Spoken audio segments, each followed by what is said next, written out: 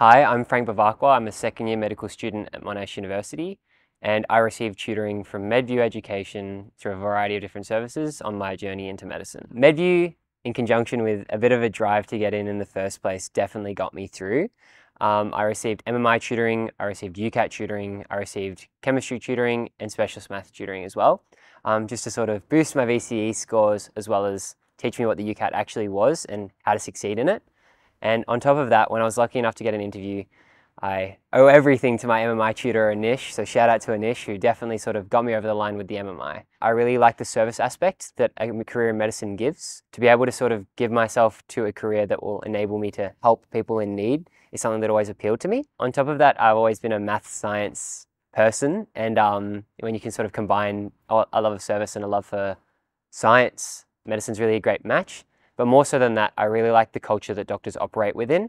I think the ever-progressing nature of medicine is something really enticing. It means that my career in 10 years could be different to what it is when I start medicine. It could be different in 20 years. Challenges within the process of getting into medicine were sort of the classic ones of, will I actually get the marks? Will I actually do well on the UCAT? Sometimes the answer is no. And will I do well on the interview? So I think it was a very sort of turbulent year 12, and sitting the UCAT and going through VCE and juggling co-curriculars to the side of that. I think the most difficult time of the year was definitely sitting the UCAT, as it is for most people that apply for medicine. The UCAT is a very daunting aspect, and I always think of it, and I tell my kids that it's the kids I tutor, that it's the medicine application killer. So yeah, I'd say the most difficult part of the application and the timeline into medicine was sitting the UCAT. I'd say the best part was sitting the MMI, because I think everyone has their strong suits, and as you can tell probably from this video, I really like to talk, so the MMI was the easier part of the application, and the UCAT was the hardest bit. I've got 2 lawyers for parents, and they don't really understand the process into medicine. They sort of just think if you do well in year 12, then you get into your course. And my school didn't really know, and my family rightly didn't know, that there's a bit more to that in the application into medicine. But they still supported me in every way they could, and they gave me everything that I needed to sort of succeed. And I definitely felt that support through the services I got from MedView.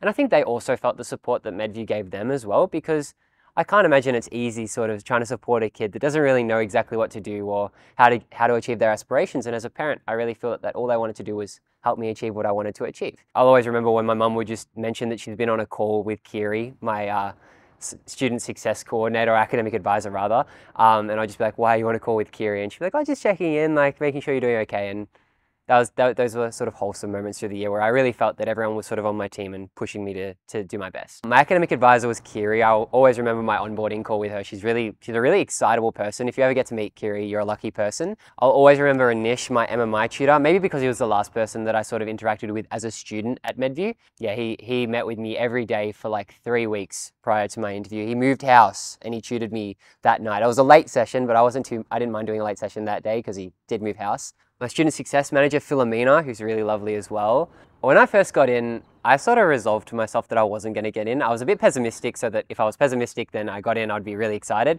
I didn't want to be like, yeah, I'm going to get in and not get in, because I feel like that'd be like heartbreaking. So I sort of convinced myself I wasn't going to get in, even though my tutors and my mum and my family said, no, you're going to get in. Like, I was like, no, I'm not. And I was on a call with my girlfriend at the time, actually, that I got my offer, sorry. And I was on the call, I'm like, oh, I got my email, like, I thought I was going to get it in the afternoon. I got it in the morning, and I was like, I'm not going to get in. Don't get excited. It's going to be biomed. Not that biomed's really bad. I just resolved that that's what I was going to get, but I wanted medicine. And I clicked on the email and I just started shouting, and she started shouting. And then I had to get off the call and run upstairs and tell my family, and they started shouting. Yeah. For people that are preparing for or considering a journey into a medical degree, I think what I've sort of emphasized this whole time is what I actually previously said is it takes a village. And that's so true. No one is born knowing how to get in. No one knows all the pathways. So reach out, ask questions, and seek out mentors and tutors. I think the thing that most people don't expect, and I think the reason why the UCAT is really the medicine dream killer, I think most people in school are used to just do practice question, and you will succeed at what you're doing because you're going to learn the content and learn how to answer the questions. But with the UCAT, it's really not like that. It's about learning the skills to apply to questions, because they don't give you the same questions every year. Learn skills, not strategies, in the UCAT. And yeah, there's also, with the MMI, there's a process to answer the questions, to show critical thinking, to show reflection, and to show that you're not making any assumptions before you provide an answer. I think the good thing about MedView is they sort of tailor everything to the student rather than just give you this generic course about this is how to succeed, because it's not like that. Everyone's different and everyone has different strengths and weaknesses. And I think that that's what I appreciated MedView recognized.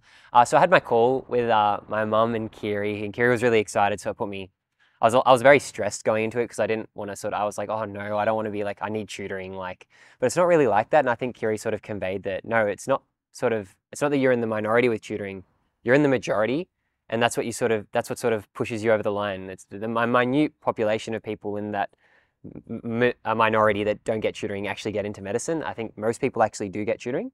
And so that put me at ease to sort of to be told that. And then she designed a whole sort of plan and tutoring plan for me and pathway into medicine. And I was like, is it really that easy? Is this the path in? And here we are. So she clearly knew what she was doing. She's been tutoring. She's been academic advising for ages.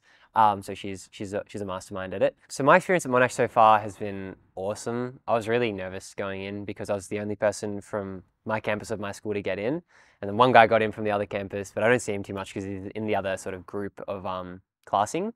So yeah, I came in and it's a lot more social than I thought it was going to be. I really expected it to be really quiet and that like I was going to have to be grinding academically the whole time. And yeah, there's an element of study and being studious to succeed in a medical degree, of course. But it was a lot more social than I thought it was going to be. And that was really it put me at ease.